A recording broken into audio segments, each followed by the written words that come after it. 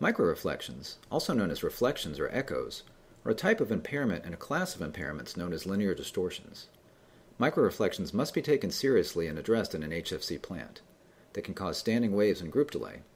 This means the cable modem will be unable to attain or maintain the levels requested by the CMTS for a specific modulation profile on a particular upstream, and the modem will only be able to connect, if at all, on a reduced modulation profile. Microreflections are caused by an impedance mismatch in the cable plant. In an ideal plant, the signal source, the cable, whether coax or fiber, and the load, such as an amplifier, should have the same impedance.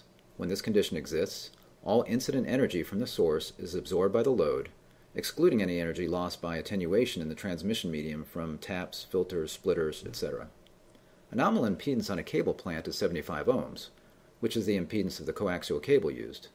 In the real world of cable networks, some variation in impedance is to be expected. Impedance mismatches are everywhere, even in the cleanest of plants. Every connector, splice, passive, active, and even the cable itself can present an opportunity for an impedance mismatch, which can cause a linear distortion and thus be a source of microreflections. When we have an impedance mismatch on the HFC plant, some or all of the signal wave will be reflected by the mismatch and directed back to the source. For example, as a signal travels upstream from a cable modem to the CMTS, it may encounter an impairment, such as a corroded connector.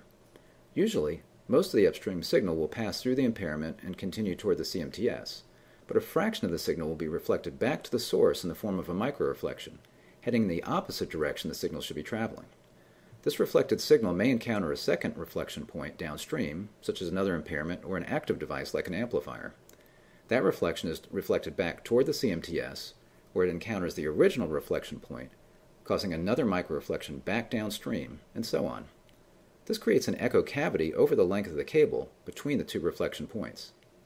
Some common sources of microreflections in the HFC plant are nodes without seizure screws or rusted seizure screws, faulty terminators, bad F connectors, hand-tightened connections on amplifiers, oxidation on splitters and taps, bad splices, overdriven drop amplifiers or line extenders, damaged or missing ends on line terminators or chassis terminators on directional couplers, feeder taps, unused amplifier ports and splitters, including devices at the customer location, kinked, damaged, or cracked cables, and traps and filters on the upstream, especially data-only filters.